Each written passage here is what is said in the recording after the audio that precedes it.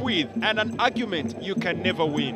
For Vipers, that person is URA that always seems to have their number, and that's the game that we have here tonight. Start times again, Premier League action, Arena Visions in Deji. URA hosts Vipers Sports Club, and it is one of numbers. When you look at the scores between these two teams, for those who keep tally, 34 times they have met, and URA have only been beaten 6 times by Vipers Sports Club and have won 16 times, including the reverse fixture. That is the daunting task that faces the table leaders, who do have an opportunity to extend their lead at the very top of the table to 9 points and more or less beginning to run away with it. Last 6 matches hosted here, URA has actually been victorious 3 times, 2 draws and 1 loss. For Vipers, they have scored 9 goals and conceded 12. Can they inevitably today find a way to beat the underdog in this match that seems to have their number? My name is Jermaine Agesa. John Vianen Simbe sits in the commentary booth with me tonight for what promises to be a tantalizing encounter, not just as far as the competition is concerned for the sports on the table, but also as the race for the Golden Boot comes to a pitched favor. No doubt about that. Sasa Manzoki right there in your picture. And of course, Stephen Desi Mukwala will be competing for the bragging rights in regards to who carries the day as the top scorer in the league. So that should be another tantalizing encounter between those two. But more importantly, it's going to be the fact. Hilary Mukundane skips past Cheyune. Hilary Mukundane and takes the shot himself. Selfish, you could say in one book, but well, he deserved the chance. He earned the chance to go ahead and take a crack at it. Distant Galiwango. So look at the movement he's putting on here, and the URA fans applaud the process that the team is coming up with as the ball was brought on through, and Fabian, for a moment there, seemed to have been caught in 2 minds and nearly created a howler. Yeah, of course, and I think that one of the things that has defined this season, Fabian Mutombora, is not look the assured goalkeeper that he was 1-2 seasons ago. Somehow you realize that his movement and his position, because he was well struck from that distance. And now Fabian makes a mistake in that clearance. Nearly got blocked out here by Cromwell Othomio. Fabian really needs to settle out. He wouldn't want to be the player that commits the mistakes that could cost the team here. Yeah, that is true, and already he's been culpable already. We've seen him in previous games where his decision posed great danger. Bobosi in intense concentration, and the ball comes up. It looked like it took a handball, but eventually it settles down for the captain. Khalid Luwadida threatened earlier on to take the lead, and eventually it takes the man that puts on the armband to lead the team forward and strike open for them. In just that moment there, the unity, the brotherhood, the discussion between the Venoms on how potent they should get here. That, ladies and gentlemen, is the table leader. That is the team vying for the title. Yeah, you could see the persistence there in trying to ensure that that ball crossed the line. But you can see also the tactic that Vipers has deployed there as those corner kicks are delivered. They make it very difficult for the defenders to find who to mark. They make it very difficult also for the goalkeeper to find space to maneuver to collect that ball. And I guess that it's a tactic that has been worked out at the training ground, and it's working brilliantly for Vipers in getting them this lead. Some players are scorers or great scorers of goals. Other players are scorers of great goals. Khalid Luwadida, he is a scorer of great goals. Goals that have a big impact in the grand scheme of things. And once again, when needed the most, the captain chooses. In particular, and I think they've been helped by also the fate of other teams. Well, player brought down in the box area, and that will be straight to the spot. I think there's a reason they call him the hitman. The excellence of execution, and the fans indicate automatically that the hitman is ready to execute here, and he was brought down in the box area. That gives the chance to Vipers Sports Club to double the tally. Yunus Junior Sentamu stays on the ground. There was some real slick movement in there. And Hood Mliichi brought him down. You shouldn't really have gone in that clumsy. You shouldn't dive in at that particular moment. You shouldn't. Just keep on your feet, close down the man. There's no reason why you need to dive in like Hood Mliichi just in there. And it's a penalty for me. No question about it. Nyakojo is pulling away the captain.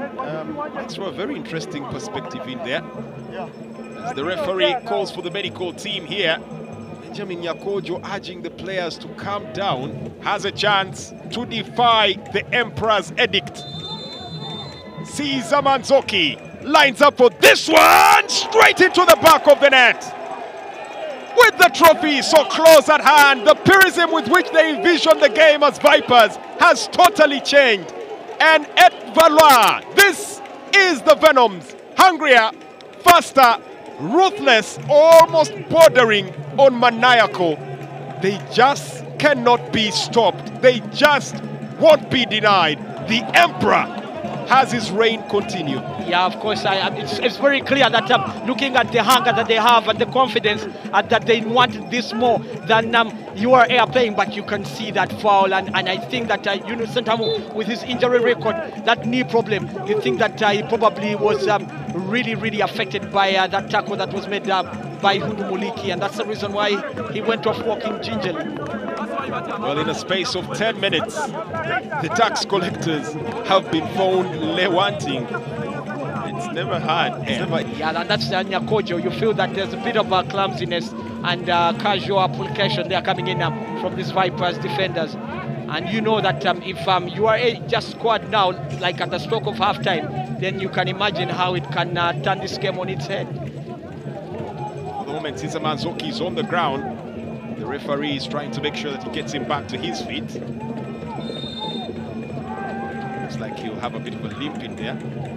It must have had a bit of match there with Benjamin Nyakojo. What was that? What? Play acting.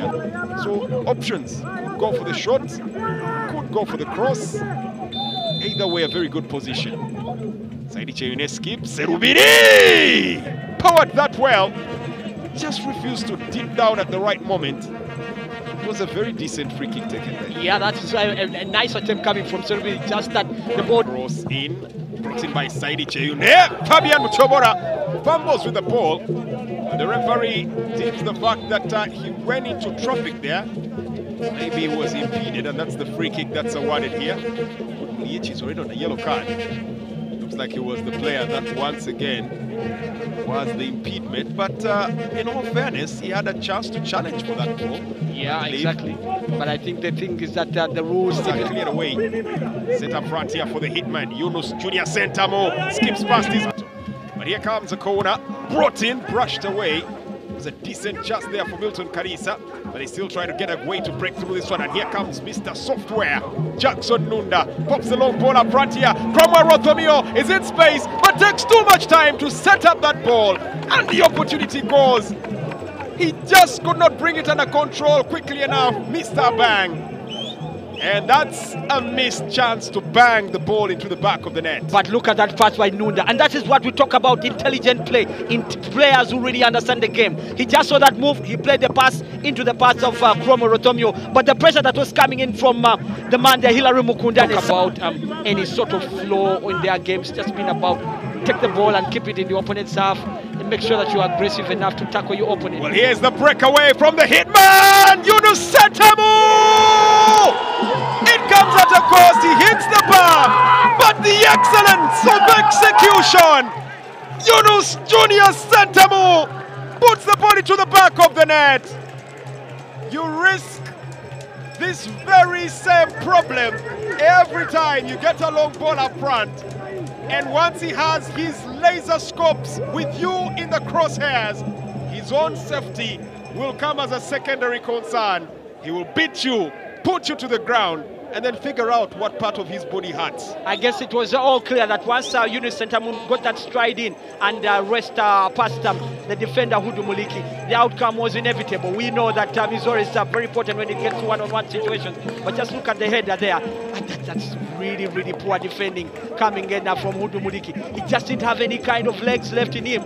And it made it very easy for Yunus Sentamu, and who just got off hardly there. If you see the way he collided with the post The there. impact of the post is really telling. But that is the spirit of a true hitman. Went in, absolutely no concern for himself. Look at that, right next to the knees. Gets onto his feet, confirms it's a goal. Give thanks, celebrates with the teammate, and then it don't. Oh, actually human, it hurts. Yeah, you think that line up and knock them over like 10 points. you get a feeling that somehow it's just been a case of Vipers just scoring the goals. In terms of the way the two teams have played, you may not see so much distinct differences in terms of the way they've played. The whole thing is that this Viper side has been quite ruthless when they've got into the penalty area. Not that they have dominated play by any stretch of the imagination. Carelessness there. But Nunda had nothing to do here. They already made that run. He's already committed. And I think he actually played admirably well, not actually attempting to shoot because he would have had fun. Perez gets it up front here for the Emperor. Caesar Manzoki has space to burn. And there's a good run coming in from Yiga, who maintained the run. But Nyakojo Benjamin is hacking away at that one. Milton Karisa with the right presence of mind, realizing he was offside and deciding not to go for the ball anyway. Yeah, he had gone early. But you could see that from the time that Najibiga was making that... It will be a hard ruling season. But that will be a discussion that might be delved into a little longer when it gets to Saturday, when they do encounter the team known as KCC. But for now, the goals from the hitman, Yunus Junior Sentamu, who made sure he put the final nail in the coffin, the straw that breaks the back, the final bullet that put out the tax collectors, complementing that first goal from the captain who opened the goal scoring and led the way by example. Khalid Luwadida opening the first one, and of course the ever reliable and in form, wielding the scepter of power, Emperor Caesar Manzoki, managing to get another goal here in what has been a one-way traffic annihilation of the tax collectors. It's full time at the Arena of Vision in Ndeje. It's URA FC 0, Vipers Sports Club 3.